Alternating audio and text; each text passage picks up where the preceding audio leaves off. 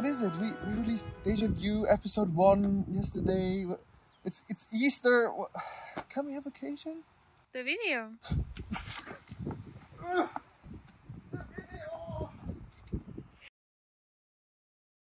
Okay. All right. No stress. Let's start looking into Nuxt Layers straight away. Here we go.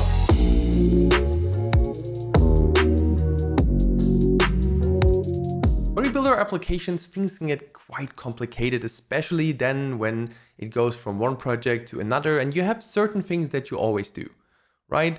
And of course, then you can say, hey, let's encapsulate these things, these maybe functions, helpers, utils in some kind of NPM package. And it works. And then you might start saying, oh yeah, we have a component library as well that's also in a package. But what to do with all Nuxt stuff? Yeah, of course you have modules. That also makes sense, obviously. But it wouldn't be nice if we have, for example, multiple applications or products, if they could just all depend on the same base. If you would update the base, then you also know that you might have to touch on these product applications. Of course, and this is something that works already. Also is written here with like a component library with composables that you can just extract in a package and with modules. That's fine. But also with NPM packages, yeah, of course you need to set up a private registry. It's a bit of effort. So commonly you can also put them in a monorepo. It might make things easier or use Git submodules if you want to.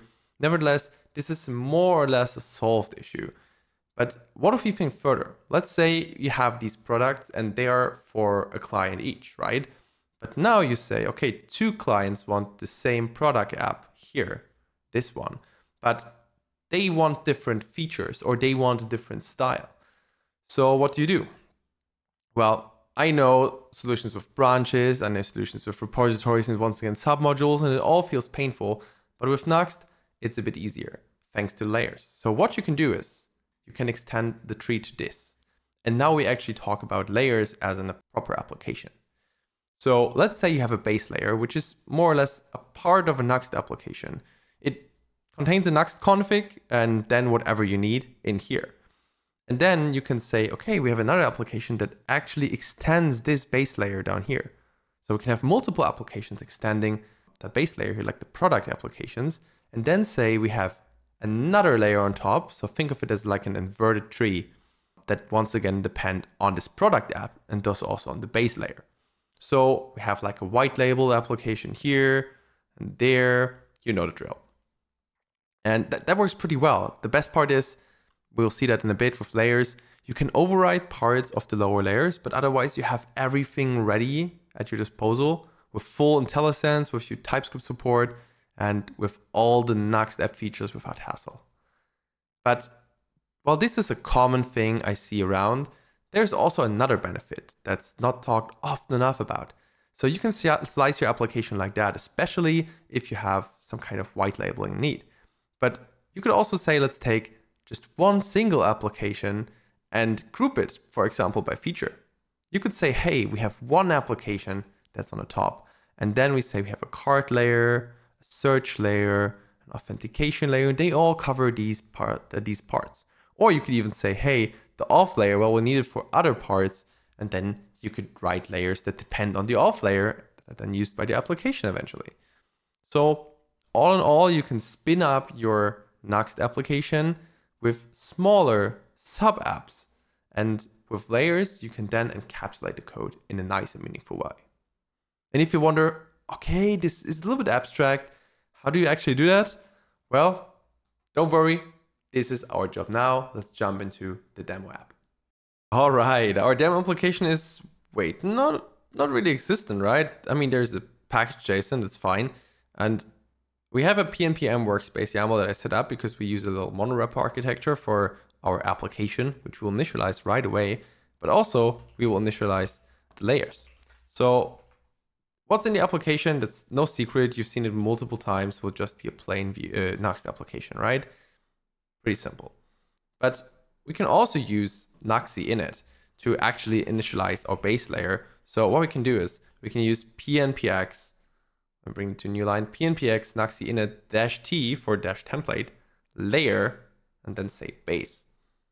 So that's the name of the folder, of course. So what we can do is we can create, let's say, a partial Nuxt application based on that layer template. And we will do the same for the other layer called layer 2 that we described here. And after that, I will quickly prune some dependencies and remove a few unnecessary things to make things a little bit less complicated. After the video, you will easily be able to work with the layer template, but for now, we don't need everything there straight away. And then we'll look into what the template gave us. All right, if we open the base folder now, we will see lots of things that are familiar, like a package JSON. That makes sense. We're in a modern repo structure, right? Didn't do much with that. And a Nuxt config. Wow. So as mentioned before, every layer is a partial Nuxt application. But there's a component in here, hello world. We'll have a look into that in a second. The problem is we don't really see, we don't see any app.view or pages. But nevertheless, we can start the application and then see what's happening in the browser. And here it already says, okay, a full server is booted up. That's nice. So let's see what the browser gives us.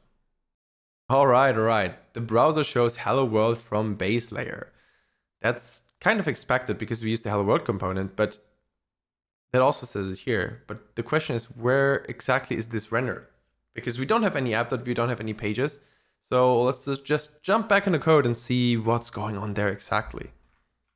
Being back in the base folder, yeah, we don't see any app.view or any pages, but let's have a deep dive in the package.json and see what's happening here on dev. Because on dev, we don't run the dev server based on that Nuxt config here. We run nuxt dev playground. And the .playground folder is part of the layer structure to technically test these partial Nuxt layers. Nuxt applications, because obviously you want to maybe do some tests, be it E2E tests, or just show developers, hey, here are the things, let's have a look if things still work, you want to try out some stuff. So let's take a look at the playground folder here. And here we see an app.view, which renders our hello world component. So there is where the things get rendered for the dev server. And also nuxt.config, which uses the extends keyword. And the extends keyword is exactly on how to use a layer. So we basically have a mini playground application here in the .playground folder. That's a Nuxt application extending on the base layer only. So this is already how you would use extends. But this basically says extend the whole folder above, so the whole base folder here.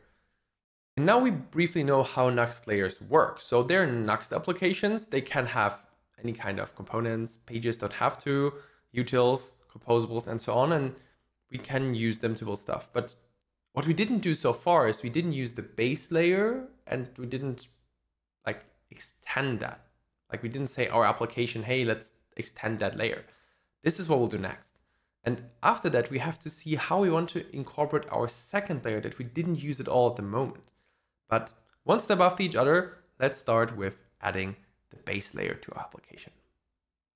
To add our base layer, we don't have to do much except what is in that Nuxt config for the playground here. So we go into our app folder, and I will quickly also start the dev server there, get it up and running. And now we are in the Nuxt config of the application. And in here we can say extends and then point to //base. Perfect. Now we say, please, this application here, this app should extend the base layer like we did in the first example. Yeah, similar idea, similar vibes.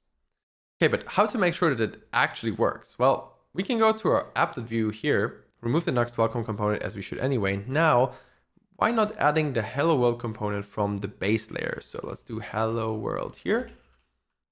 Save this and see what we see, maybe below right, base layer component to make sure it's also the correct view. And let's see what happens in the browser now. Exactly what we would expect. We have this hello world from the base layer, and with the Nuxt DevTools, we see it's coming from base components hello world. So it's resolved correctly. You can jump in there straight away. And of course, the base layer component with the caret comes from app.view. So we successfully used the base layer here. But well, the message isn't correct, right? Hello world from base layer, yeah, true. What if we would want to change that? What if we want to adapt that and override that component. Overriding a component for lower layers is not that complicated. We can just take the component, take the same name, very important, and put it in the higher layer or the higher application. So in here, we just have now a components hello world, and now we do hello world from application wink. So if we check the browser now, we will see exactly that hello world from application. And if we track it down, it's now our own hello world component. That's because, well, based on how Nuxt handles component imports, the imports from the more specific layers, so the more higher ones, in this case our application, which is the highest layer if you would say so, are preferred compared to those of the layers below. So they have a higher priority and are overridden. Great. So now we can even override certain components, of course not all, because now our layer is a bit useless, of layers. And this is perfectly fine if you have presentational components in a white label application where you might say, oh yeah, that's tricky. Maybe let's not show that as a table, but like as a grid. And you're like, okay, then we have to override that component in that case.